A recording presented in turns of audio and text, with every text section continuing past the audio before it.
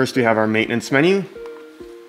Some pretty cool options here. We have our print head nozzle check, print head cleaning, power cleaning, print head alignment, and fill ink.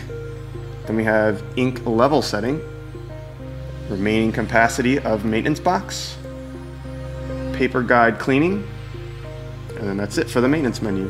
Now, then we want to hit this button here, not the back arrow, to back out of this menu.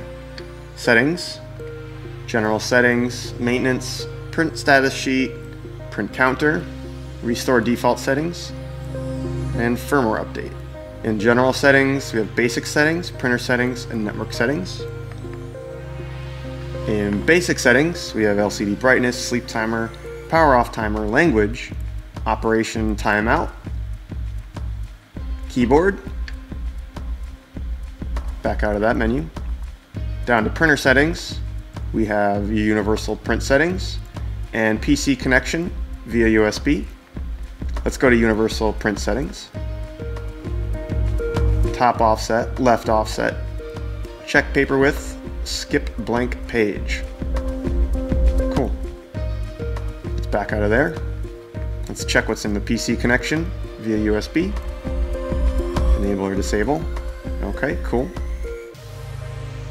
Let's go down to network settings. This has our Wi-Fi setup, wired LAN setup, network status, connection check, and an advanced menu. Okay, for now we're not going to get into that. Let's back out. Let's go down to the maintenance option in the settings menu. It looks like these are all the same options that were on the front. Yep, so let's back out. Print status sheet, configuration status sheet, supply status sheet, and usage history sheet. So let's back out. There's a print counter. So as you can see, we've made 3 prints so far. 2 for the alignment and 1 for the nozzle check.